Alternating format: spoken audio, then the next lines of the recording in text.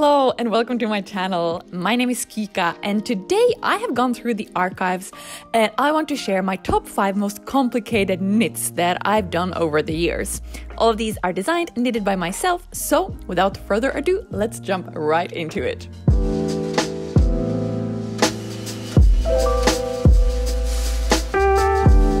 The first one is this one. This is called the Saga cardigan, if I remember correctly. I have it on my Ravelry page. I made a pattern for it. So if you really like these cables and how it looks, you can go ahead and buy that pattern. It is pretty old, but I think people have successfully managed to follow it, even though it is long ago. This was a pretty complicated one because I really was interested in combining different stitch patterns. So we have some double moss stitch up here. Oh, it has a stain here, so please don't look at that. I actually knitted this for my mom. She bought these yarns when we were in Tallinn. Like, again, this is like for like, oh my god, 10 years ago? No, maybe not 10 years ago, but maybe like 7 years ago? She bought these yarns when we were in Tallinn. I wanted to go there to buy yarn, and then she followed along, and this was actually a special one from Drops, I remember. I have no idea the label. I think it's like a wool something mix. You can see it's been worn quite a bit, but this was really an attempt to just go all in with the cables and the textures, and it was one of those projects that, because the lace cable in the back, there's a lot going on, so I really had to follow the chart. So it wasn't really a project that you could kind of just sit and watch TV and not mind. What I really like about it is also these crochet buttons that I made in the end, just with the yarn itself. It's so bulky, and I think I used a like pretty small crochet needle. So yeah, I've just crocheted some buttons. I mean, overall, I think this is a really nice cardigan, and one that both me and my mom have worn a lot.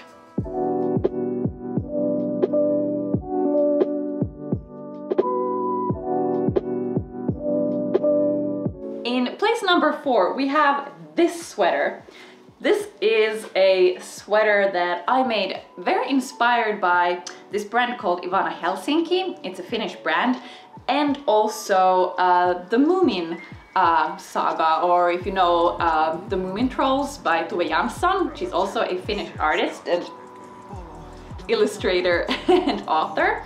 And in one of the Moomin Trolls, there is this horse called the Prima Donna's horse, and that is the inspiration for this thing that arguably kind of looks like a cow.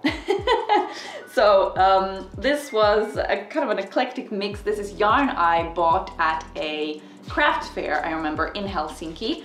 And these, like it's a weird color mix. It's like a weird, everything is kind of weird, but I really like it. I mean, it has like a very childish vibe, but this was really, really complicated because as you can see, I've done the bunnies in one color and then the hearts in one color on the same row. So I'll show you in a second. Once I take this off, I have like insane yarn floats on the other side. So when Viggo is playing around, so that is what you're hearing in the background.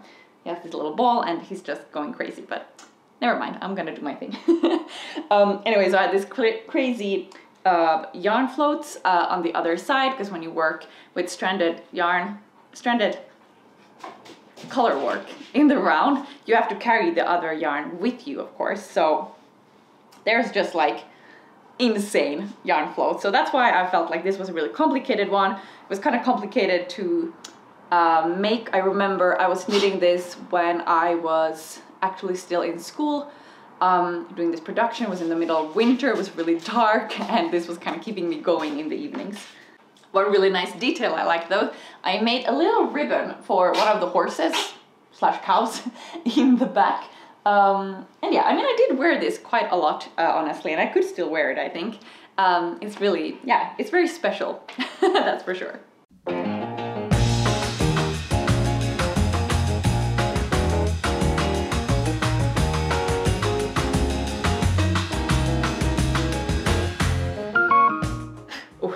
have been in a box under the bed, and I think the cats go in there and sleep, so they're kind of dusty. Okay, in place number 3 we have the Audrey cardigan, which is truly one of my pride and joys. Oh yeah, I forgot to say in the beginning, all of these are obviously designed by myself. Or maybe that was kind of obvious. So this is the Audrey cardigan, which I've knitted from Drops Nepal yarn. Thank you, Vico, for assisting. This was a, so the pattern work is there on the back. I got the inspiration or got the stitches from this amazing book. It's by Hitomi Shida. It's like a Japanese knitting book. And I originally got it actually in San Francisco in Japanese, and then later I found it here in Finland. It was translated into Finnish. I think it's translated into so many languages. If you ever get your hands on this book or you find it, I can really recommend it. There are so many gorgeous stitches in there. And there are well, at least in the Finnish one, I could finally like understand some of the symbols, but I kind of tried to figure out by myself back then. And I have made a pattern for this one, only in size small. So this is that one, but obviously it's really easy to make bigger if you just make more of, like here, the stockinette stitch parts, which you have all over. You could just make more stitches there if you're kind of like a bit comfortable with knitting. You could totally make that, but this one I used so much when I had just made it. Now I feel like back in my dancing days I was pretty tiny and very fit. Now I feel like it's a little maybe small, like especially around here I feel it's a little snug. But still the idea, and I'm dreaming of making an updated version of this Audrey cardigan, because I do think it is like, and I even crocheted the buttons and I crocheted around here the front edges and around the neckline as well, I think. No, there isn't crochet. No, it starts from here. Anyways, so full of detail and these kind of lace patterns. It has like these baubles, and it's just one that it took so much time to knit because I knitted back and forth. So you could obviously have done this instead in the round and then just do a steek where you, in the end, you use a scissor and cut it open, but I knitted it back and forth. I do remember though that I really felt like it went really quickly because I was all the time reading the chart and the pattern, or the pattern and the chart that I had made for it. So I felt like it went really quickly even though it was very complicated. Like every time I got through a row, it felt like such a victory.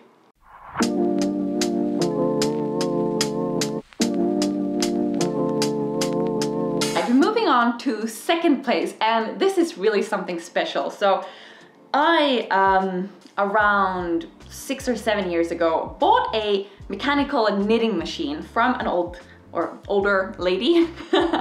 And I was really into machine knitting back then, so I knitted a lot of things with the machine. And I remember when I was knitting with the knitting machine, the thing with that, I took a course first because it's notoriously complicated to knit with a knitting machine, but once you get a hang of it, I really enjoyed it. But the thing was, when you made a mistake, so if you would drop a stitch or something would happen, it was almost better to just start from the beginning because that was just such a hassle.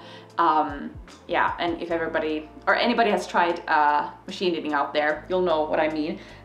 It's really like stuff you need to have a lot of patience with. If you do kind of some sudden moves or something no, you have to be very zen while you are working with a knitting machine. And so this is knitted on that machine. Let me see, yeah. So I knitted it on the machine and actually in 2 pieces. And then, and the reason for doing 2 pieces, I think there was something technical because I wanted to have different colors. I can't exactly remember. And then I've embroidered on top of them, but let me just pop this on. And it's knitted in Drops Alpaca. I think it's just called Alpaca, that yarn. It was, had like the perfect thickness for that mechanical knitting machine that I had. So I used Drops Alpaca a lot, also because it was pretty affordable and I didn't have so much money. And yeah, so this is one of those things that I spent an insane amount of time with, and it was very complicated to figure all of this out. But I mean, this is one of my pride and glories. I actually made also one in another color that I actually did sell. I'll try to find a picture of it and put it in here. One of the tricky things, like I wish I would have done a different type of solution for the front edges here, because I've just embroidered this little thing here. Here it kind of lays nice and flat, but here it just wraps in, even though I've blocked it and done like everything I've tried to make it not roll. I think I even I did a little like a crochet edge. Should probably have done it a little bit thicker, but it's still like, I mean, now I think if I would do a similar cardigan, I would do maybe the sleeves even bigger, maybe longer, but it's still like one of those very, I think, unique ones, and I just really was into it. Again, you can see like the bunny, like I was inspired by Joanna Helsinki, I think, here again, and just wanted to add like lots of intricacy into it. Also, another really huge inspiration for me back then was Odd Molly, and especially like the really like old stuff that Odd Molly did. In the beginning they had like lots of embroidery. I mean, they still have lots of embroidery and just like patterns and colors. So that's also something that I think I drew a lot of inspiration for this one.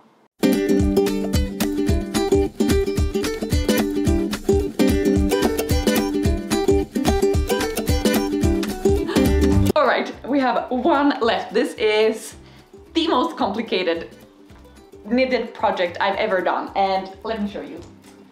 Ta-da! So, the most complicated knitted and crocheted work I've ever done, because here I have combined knitting with crochet. And the story of this was, well, I was first of all going through a very kind of bohemian phase where I just really was like, it was that time when like this kind of boho style was really into it, like the kind of style that I imagined, like, you know, those girls in LA, like with long wavy hair and flowers in their hair and kind of long dresses, and like that kind of style was really what I wanted to have as well. And then I wanted to have or make something with these really gorgeous yarns that I have. These are all yarns that I made my poor dad, when he went to New York, go to the legendary Pearl Soho store that I've never been to, but it is located in New York.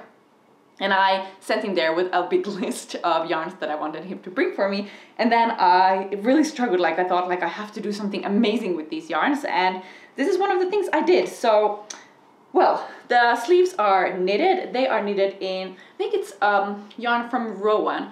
No idea if they have that yarn anymore, but I had two colors, but I didn't have, I think I had more of the brown one, even though I kind of wanted to have more of the white one, but then I kind of went for this kind of solution. And then I crocheted and knitted the back, and like the whole, like the big thing for me was these flowers. But I remember it was so tricky, because I did crochet these flowers, but then they would kind of flare out a lot. So it looked like, I remember first when I was trying it on, like it looked like they were really like bulky like this, so I couldn't get them to lay flat. I probably haven't blocked this, so that's probably something I could have done.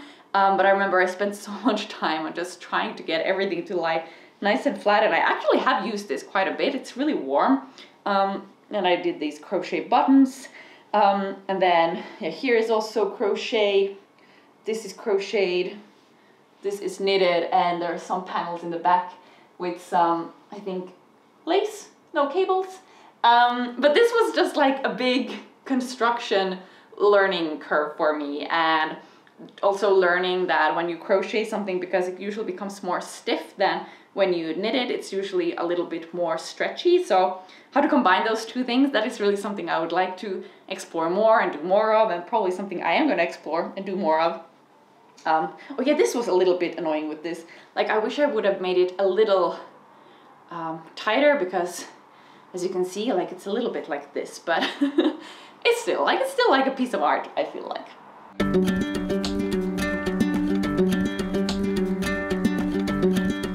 Alright, those are my top 5 complicated pieces.